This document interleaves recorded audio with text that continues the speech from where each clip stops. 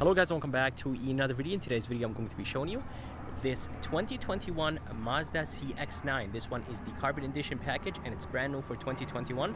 So I'm going to go ahead and show you all the features this one has.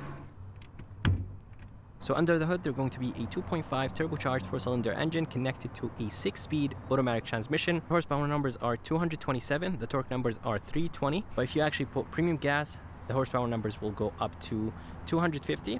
But anyways, the MPG numbers are 20 in the city, 26 highway, and 23 combined. So if you guys are curious about the color is called Polymetal Gray, and honestly looks beautiful on this Mazda CX-9. But come to the front, I love the way how the grille looks like. And for 2021, I believe each trim gets their own grille. And for the headlights, everything inside of those headlights are LED. And I just love the way how the headlights get extended. It's nice and slim, and it just has a really nice look to it. And I love the fact that this chrome piece right here gets extended into the headlight. Just looks really good. And you could actually see inside of the headlights there is a little bit of that chrome inside there. So basically it gets connected kinda. And as I said, that chrome piece in the bottom just looks very nice. And the grille has a really nice look to it. It's finished in gloss black. And here is the Mazda badge, and the Mazda badge actually has all the safety features in it. So basically it's the sensor for all the safety features. In the bottom you'll have some sensors. And this is actually functional in the bottom. And I love the chrome piece all the way in the bottom section of the bumper. Just looks very nice, and it just gives the SUV a really nice look. And this piece right here, this is actually not functional. I really wish it was functional. But honestly guys, overall the design of this Mazda CX-9 looks very good. But let's go ahead and move to the side, and I'll go ahead and show you the side view of this CX-9. So here is the side view of this CX-9, and I have to say that front end looks very aggressive from the side. And overall I just love the way how this carbon fiber edition looks. But anyways guys, for the rims are finished in gloss black, and the size of them are 255/50 20s. They look just perfect, and I love the size of them, and there is a good amount of rubber around those rims. Right here in the bottom there are going to be some flat black, and around the wheels they're going to be a little bit of flat black, but I'm glad it's not too thick. In the bottom they're going to be a chrome trim. I wish that chrome trim was actually blacked out in this carbon edition package. Around the window sills they're going to be a little bit more chrome, but it's actually not that bad. And up top they're going to be a roof rail that is finished in silver. And for the mirror housing is finished in gloss black, and it does have a turn signal indicator on it. So here's the back of the CX-9, and I have to say it does look really good, but I'm not a big fan of this chrome piece in the middle. It just looks out of place, and I just don't like it. But the taillight design is very nice, and I like the fact that it gets extended into the quarter panel, just what is going on in the front for the headlights. Again, this chrome piece just doesn't look that good, and I wish Mazda does something about that chrome piece. I really wish they probably move it down or maybe remove it. Mazda badge will be in the middle, Sky Active all the way to the right, and this CX-9 is actually an all-wheel drive CX-9. You could actually get the CX-9 with front-wheel drive. You will have CX-9 and all-wheel drive badge right there on the left, and in the bottom you will have some sensors, and the bottom portion of the bumper is actually finished in flat black, and they're going to be more chrome in the bottom. So I really like that nice chrome trim in the bottom. And for the exhaust tips are a little bit on the smaller side, but they look right. They are actually connected to the exhaust pipe, which is good. And then there are going to be reflectors on the left and right. But overall, the back of this Mazda CX-9 looks pretty good, but I really wish that Mazda does something about this chrome piece right there in the middle. So here is the key, and the key looks alright. I wish it had a different look to it, but there are going to be buttons right here on the side: lock, unlock, trunk release, and a panic button. And Mazda is going to be right there. So to open the tailgate, there are going to be 3 buttons: one on the key, one on the tailgate, and one inside. And it does have automatic tailgate release. And here is the button for the tailgate. In the back, there's going to be a good amount of space here. 12 volt on the right, and on the left there is actually nothing. I really wish there was a light right here. So with the seats up, there is an okay space back here, and actually down here there's going to be a good amount of storage underneath the floor. But let me go ahead and drop the seats down and show you how this Mazda CX-9 looks with the third row down. So to put the third row down, you have to push this down like this, and it's going to be a little bit hard to do it with one hand, but basically that's how you do it. Same thing for the other side too. And actually with the third row down, there is a good amount of space back here. You'll have a USB on the left with a little bit of storage and a cup holder, and same thing for the other side as well. A USB and a cup holder and a storage place. But back here there's actually a good amount of space. But let's go ahead and move inside this SUV, and I'll go ahead and show you the rest of it.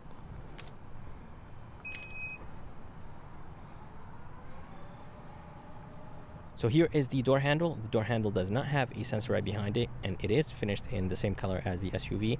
But to lock, unlock the SUV, you actually have to click on this button, and the mirrors will actually fold in when you lock the CX-9. So here is the door panel, and the door panel has a really nice look to it. It feels very nice and luxurious. And this top portion right here is nice and soft. This is actually plastic. I'm not a big fan of the trim. I wish it had a different trim. Door handle feels nice and solid. This is actually wrapped in leather, which is nice, and the armrest feels nice and soft. I love the red stitching right here on the armrest. Here are the window switches and mirror controls and door locks, and I love the gloss black and the chrome around the gloss black.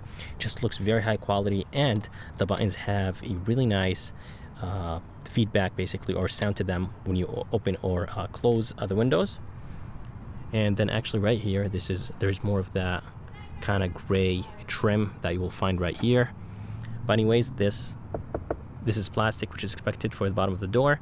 A good amount of storage place right here, and a bottle holder. And this CX-9 has the Bose sound system. Good looking speaker, and I love the brushed aluminum around the speaker itself, and I love the fact that it says Bose right there. So here is the driver's seat, and it looks very good. I love the red leather, and it's actually very comfortable. You will have the seat controls right here in the bottom with lumbar support, and then you will have the memory seats right here. And overall, those seats look very, very good, and I love the fact that Mazda is using very high quality for the same price as a Honda and Toyota.